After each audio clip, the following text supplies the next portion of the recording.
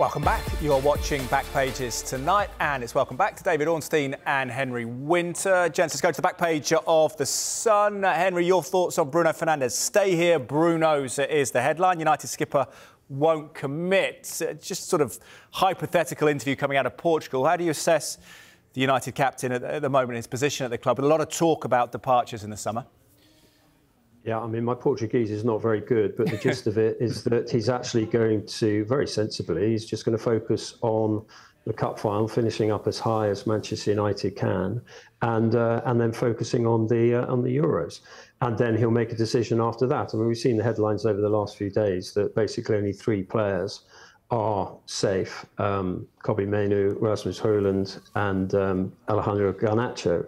But I'm sure Bruno Fernandes is. I mean, at least he cares. I know he moans at referees a lot, and that is really annoying.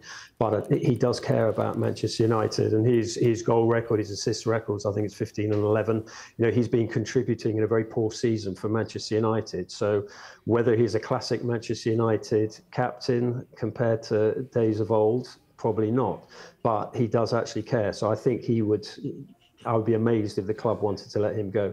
But the broader issue of Manchester United effectively putting or seeming to put for sale signs on most of their squad, and you can understand it with some of them.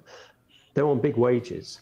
If they're underperforming, who is necessarily going to come in for all of them? So, you know, I think it's a brave statement, although there are no quotes with it, but it's clearly well sourced, the fact that all these players are up for sale. But actually shifting them is going to be a huge, huge job. But you have to admire what Ratcliffe and Ineos are trying to do. I mean, I think the people they need to get rid of most from Manchester United are the Glazers. I think we need Ratcliffe just focusing on, if he can take over the whole club and then focus on that, you'll have even more of the fans on side.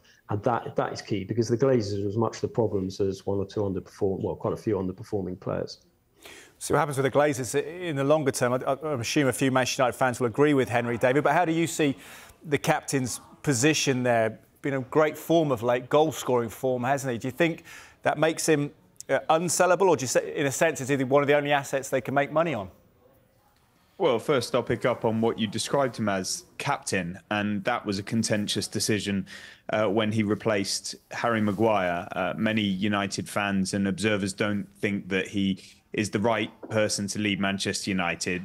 On the flip side, he is leading by example with his performances, if not sometimes his conduct on the pitch, and he's got a very decent amount of goals and assists again this season. And so he's definitely one of United's superior performers.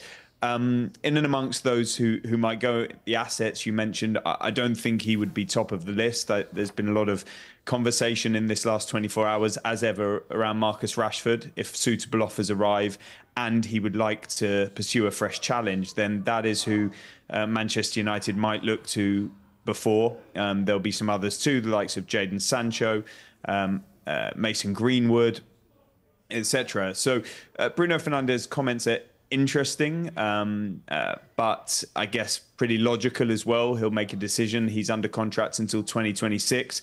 That's normally the time, with 2 years to go, that you start thinking about renewals, although there is an option to extend further. I would assume Bruno Fernandes will be at Manchester United next season.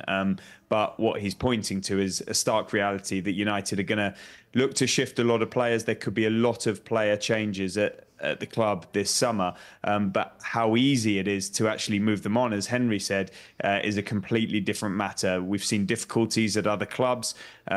Somewhere like Arsenal, they had to pay players to go. And maybe that's something that Manchester United will consider.